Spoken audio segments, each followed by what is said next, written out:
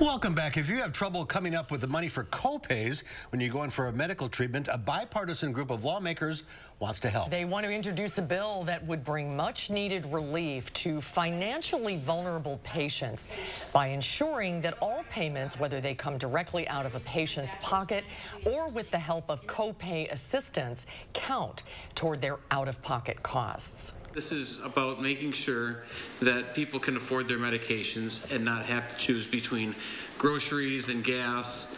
To me, this policy is a no-brainer.